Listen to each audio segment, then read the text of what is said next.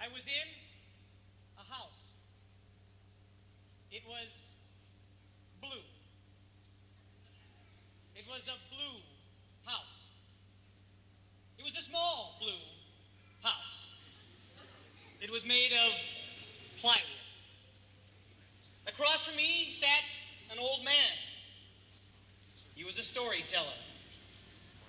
I watched as the old man bent over to light a mosquito coil. After he had finished lighting it, he reached over and turned down the kerosene lamp. It was dark. He looked at me and he said, "Now I'm going to tell you a story." I turned on my tape recorder, and this is the story he told. There were two boys. They lived with their parents on the island of Wodmej in Wotje Atoll in the Marshall Islands. They had no food. As much as they collected food, it would always disappear. Every day they'd go collecting and getting that food, and every morning it was gone. So every day the father had to go out fishing to get more food. And one day, as the father set off to go fishing, his boys came running up to him. "Papa, Papa, Papa, Papa, we have a good idea. When you go out fishing this time, can you please go off and catch us 2 of the kut-kut birds, the fighting birds?" "Yes."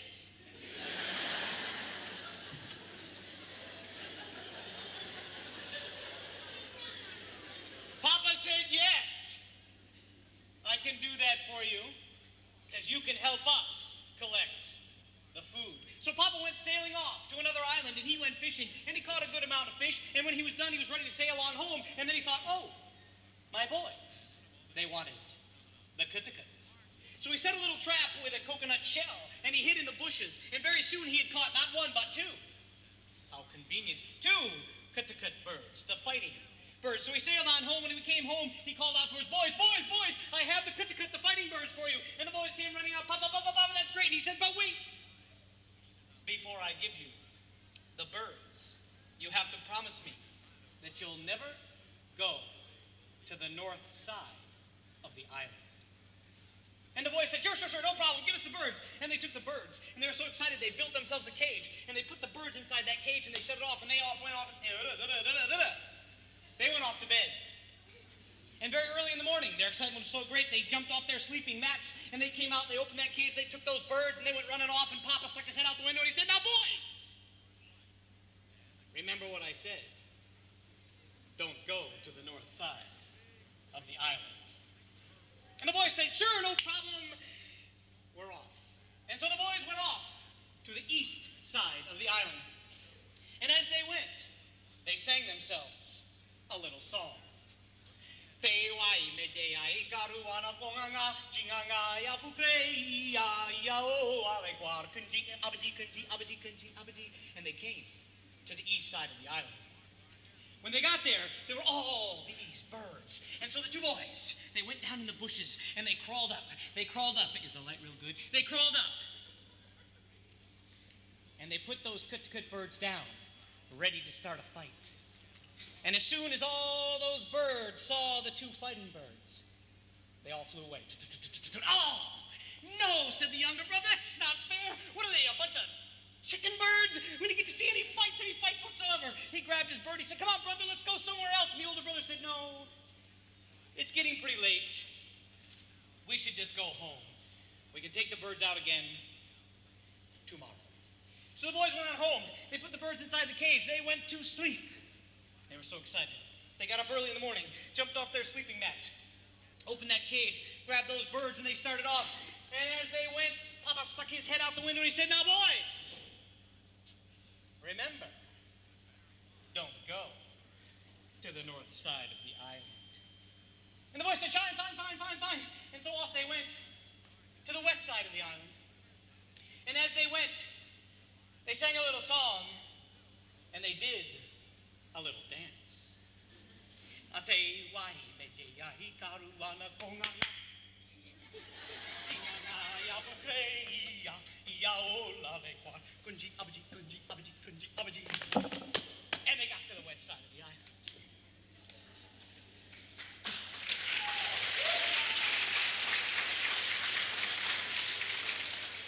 When they got to the west side of the island, they saw more birds than they'd ever seen in their whole life. And they thought, now we'll have a big feast. All these birds, our birds will fight them, and we'll have plenty to eat and share with Mama and Papa. And the younger brother said, woo!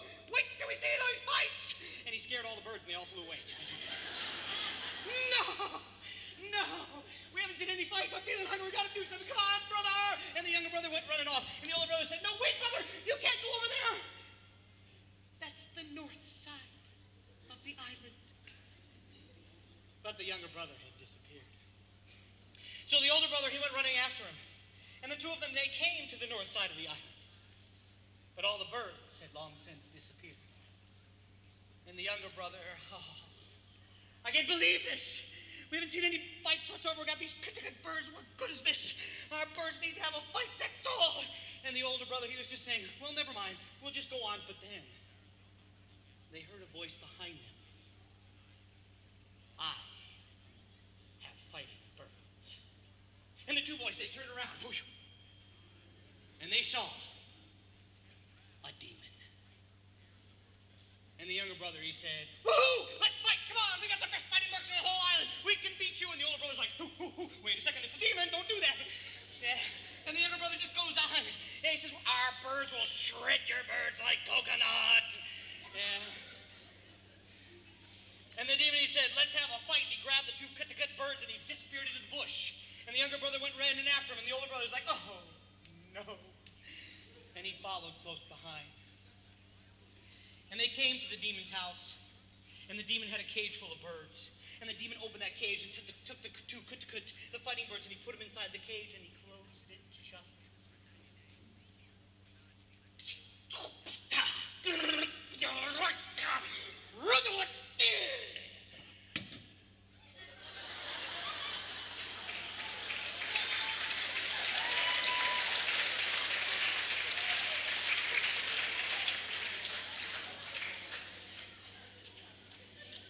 In just a moment's time, the fight was over. And there was not even a feather left of the demon's birds.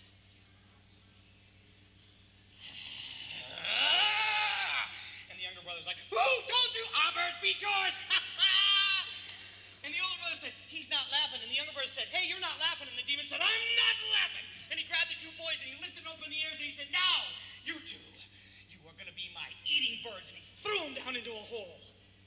And that hole had a big clamshell at the bottom. And the demon said, show me your hands. And the two boys, they stuck out their hands and they said, look at our hands. They're really skinny. You have to feed us and fatten us up before you eat us.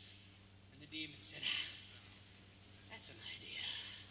And so he went off and he gathered all this food. And he brought the food and he fed it to the boys. And the younger brother, he ate because he hadn't eaten in a long time. And he was eating all this food. And every day the demon would go get more food and he'd come down. And he'd say, show me your hands. And the boys would stick their hands up and they'd say, look at our hands, they're really skinny. Feed us more until we're really fat. And the demon brought more food and the younger brother ate more food than the older brother. He sat there every day.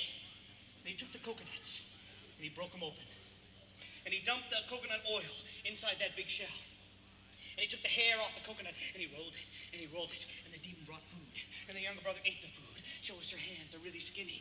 And he took off the hair off the coconut and he rolled it until he rolled it into a nice big rope. And just as the older brother had finished that rope, they heard the demon.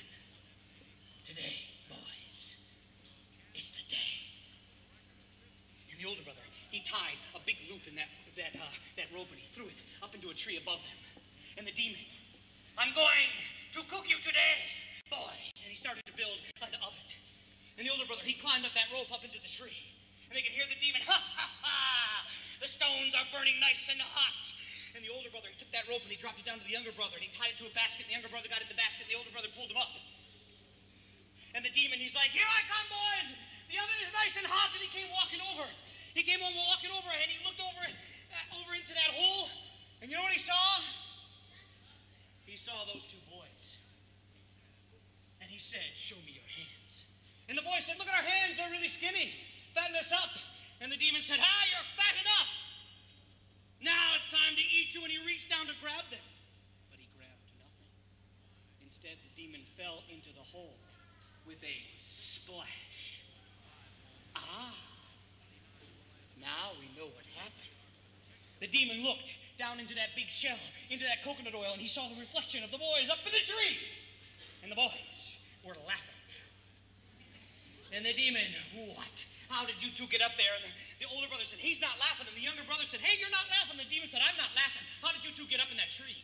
And the boy said, "Oh, it's easy. We just climbed up the whole side of the hole using the roots from the tree." So the demon started to climb, but the roots pulled out, and he fell down, splash, down into the hole.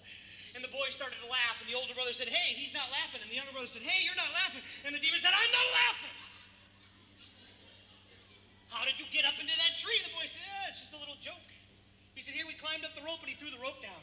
And the demon started to climb the rope, and the boys took a coconut, broke it open, put the oil on it, and the demon slipped down the rope and back into the hole, splash. And the brother started to laugh.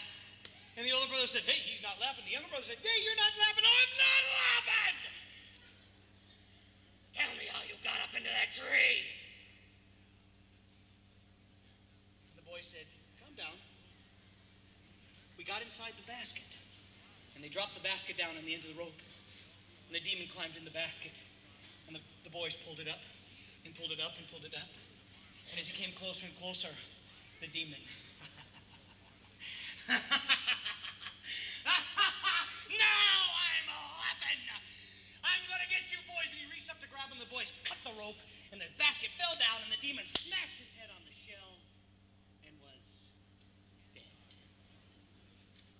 And the boys, they slid down the coconut tree. They gathered up their could-to-could birds. They gathered up all the food that the demon had stolen. And they skipped on home to their parents. And they had a big feast. And right at that moment, the old man, the storyteller, he looked at me and he said, "I know this is the truth because they invited me to my house and I ate with them." And that is the story.